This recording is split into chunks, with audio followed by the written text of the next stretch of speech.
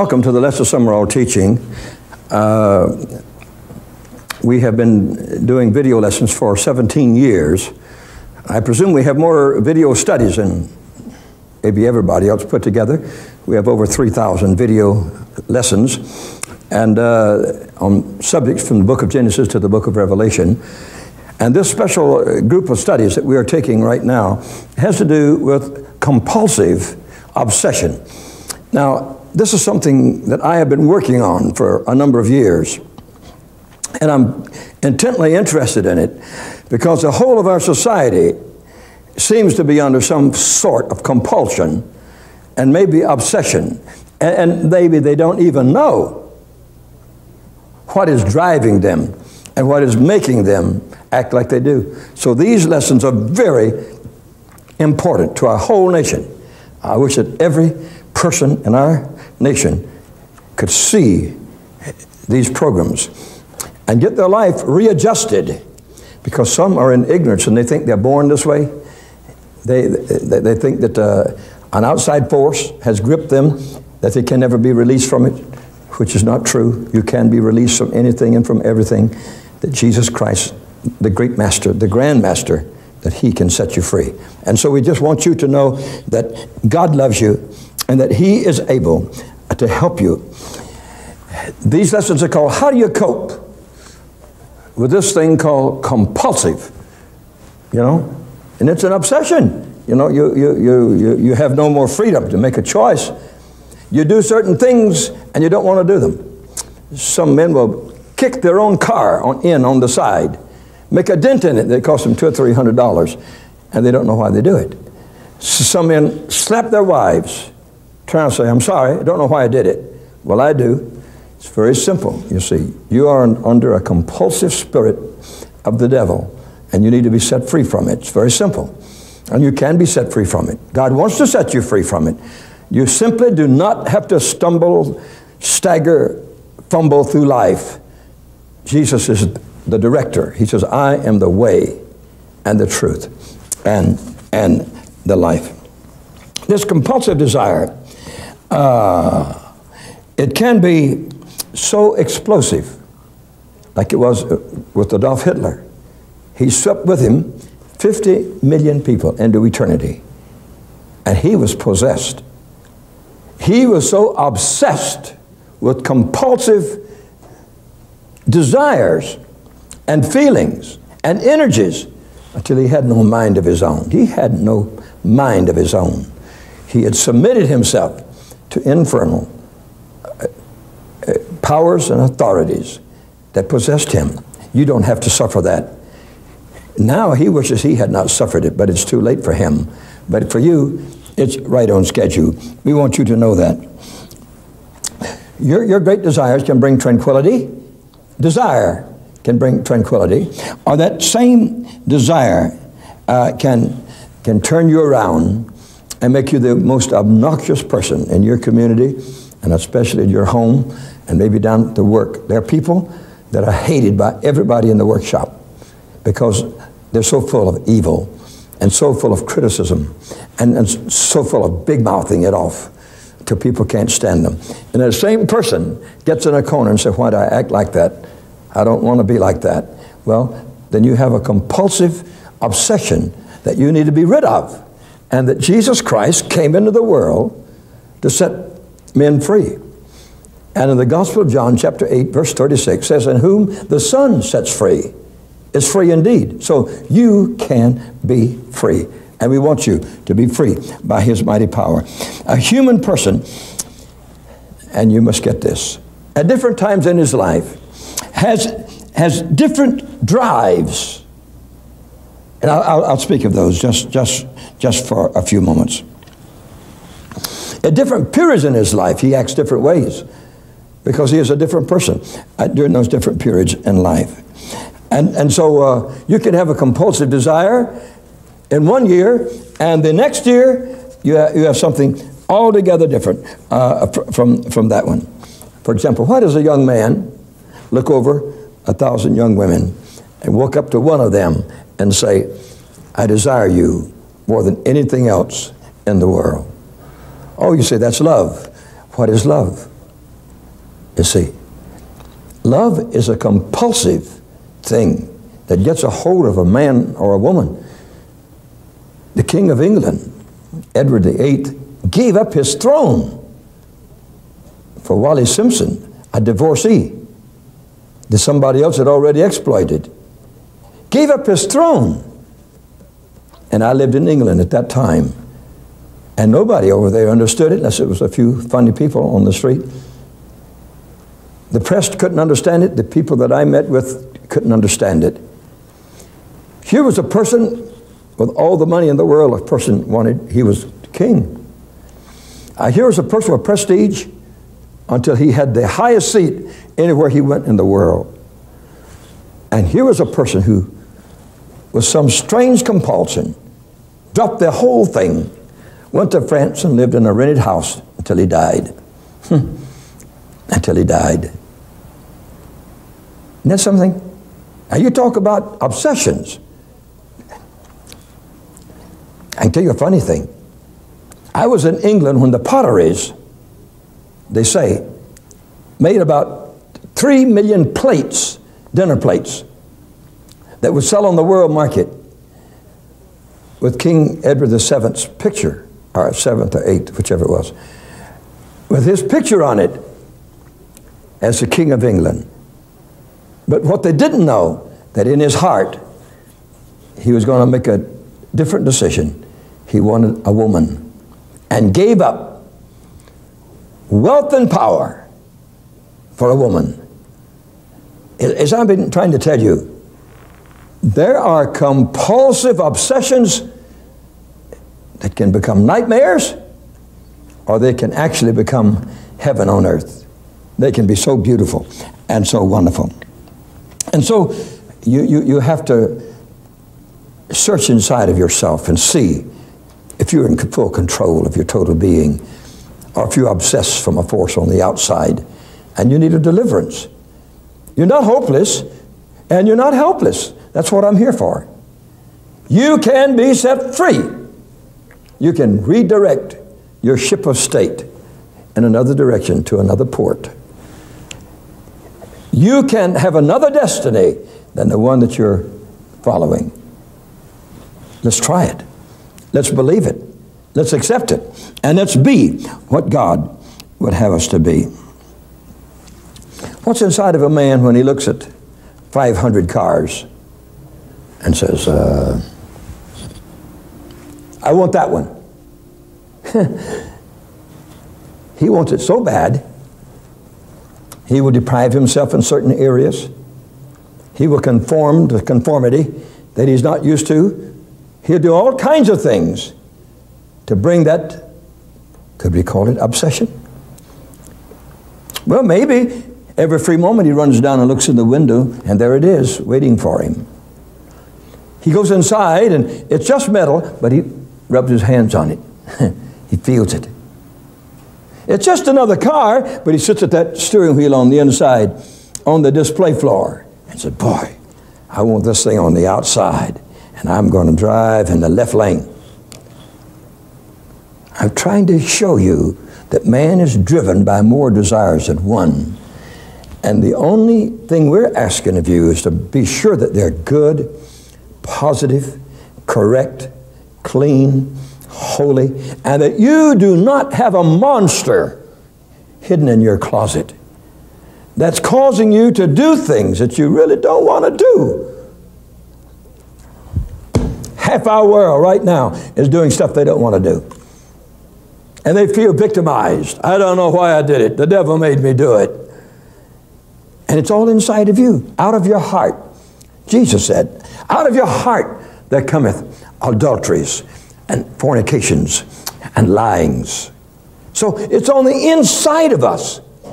We can give you a strength that you never had before in the Lord Jesus Christ. We can give you a faith that you never had before in the Lord Jesus Christ. And you can be a winner and not a loser if you want it, if you will receive it, if you will accept it. I want you to do that. Yeah, we're world changers. And we've come to change your world and the world in your home and in your office and your factory We believe that Christ is the answer to your needs, to your problems, that He's reaching for you right now to bless you, strengthen you, and to make you the champion that God wants you to be. What causes a woman to look at a wardrobe of magnificent dresses in a very chic, exclusive dress shop, and after looking at 1,400, she says, that one,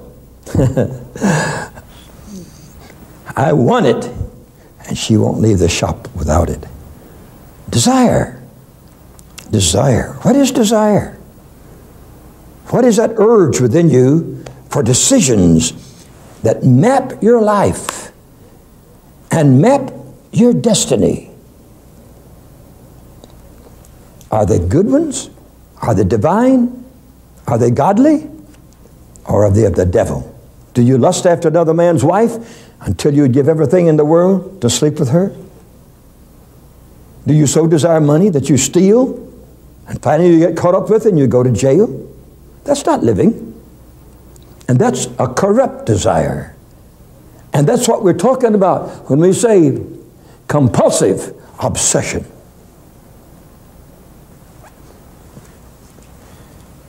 I'd like to just tell you something. God will not obsess you, really. He gives you sweet desires. God permitted Lucifer to cause rebellion in heaven. He didn't stop him. A third of the angels fell. God did not stop Adam and Eve in the garden. You say, why? It's a big secret. Maybe you've never heard it.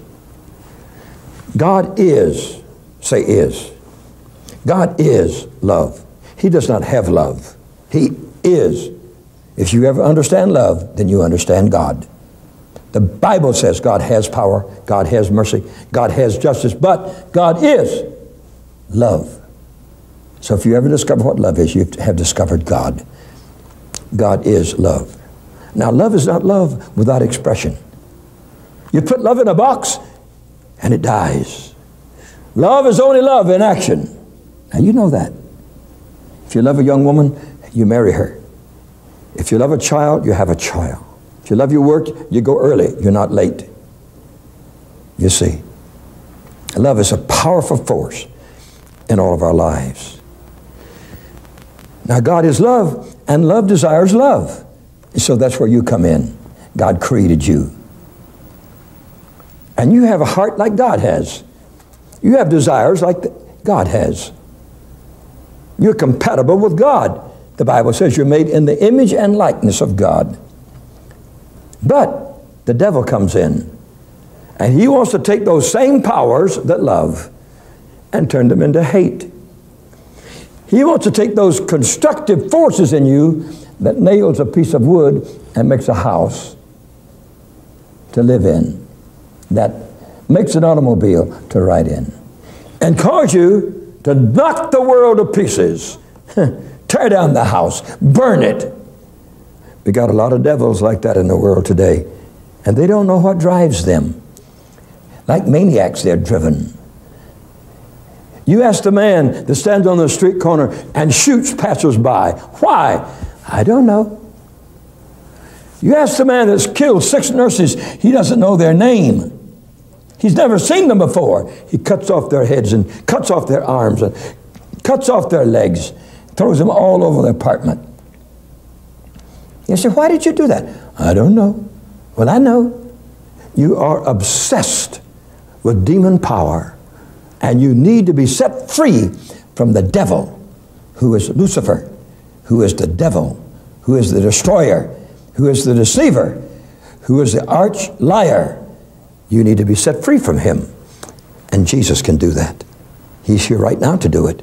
This is your mighty moment of knowing freedom as you have never known it before in your life. How fortunate you are to be looking straight at me right now. What does a boy mean? When he goes into a pet shop, you've got dozens of dogs and cats and birds, and he looks at a little dog about that long and says, that one. And if you try to break him free from it, you've got all kind of trouble. He wants to go home with that little dog in his arms. That's desire. That is desire. And it's a good desire, you see.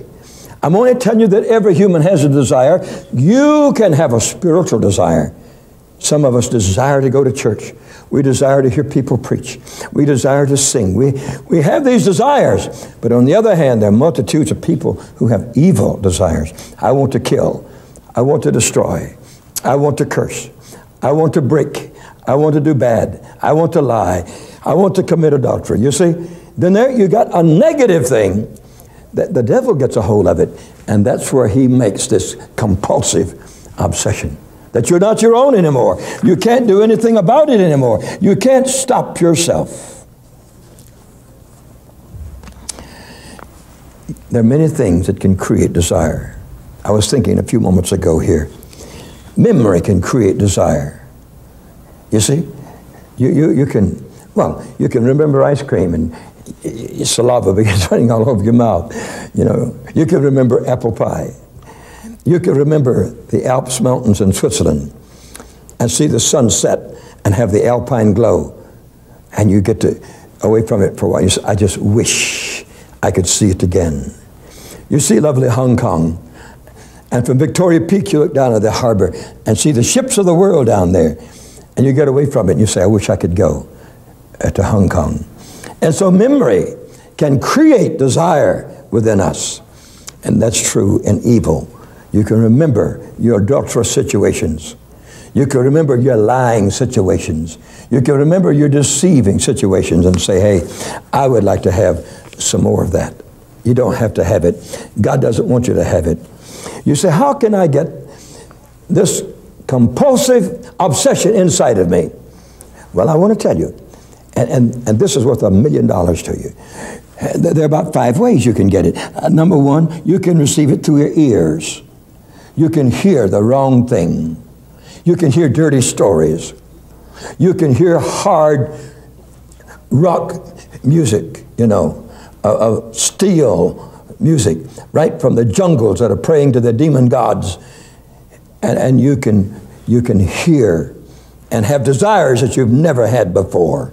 They're subliminal desires that reach down underneath you, underneath the threshold of your soul and get a hold of you like tentacles of an octopus to destroy you. So you can get it by hearing. You can get it by seeing.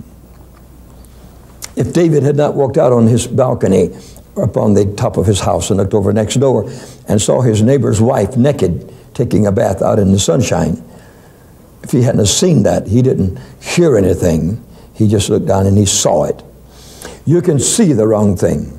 Pornographic literature is bad and it's wrong. Pornographic movies is wrong because in the very seeing of it, it can change your whole life. It can change your whole destiny. You got to know that. Please, God, help us to know that. I refuse to look at the wrong thing. I turn my head the other way. I just refuse. I won't permit it. I refuse to listen to the wrong thing. I will not listen to people tell dirty stories, and I just refuse to be part of that type of thing. And then in your feelings, to touch. You can touch the wrong thing. And through that communication of touch, you can have obsessions come upon you. You can have controlling powers to take a hold of you. Thou shalt not touch. There are a lot of things in this world you shouldn't touch. You shouldn't touch butterflies. If you do, you spoil them. And they're not pretty no more, and you're messed up too. You're not supposed to them. In Hong Kong, we used to have the little touch-me-not flower. It wasn't really a flower, just a weed, I guess. And I would watch it, look at it, and I'd put a stick, and when I'd get real close to it, it would just close up. It's called touch-me-not. It just closes up. You leave, and in 30 seconds, it opens back up again.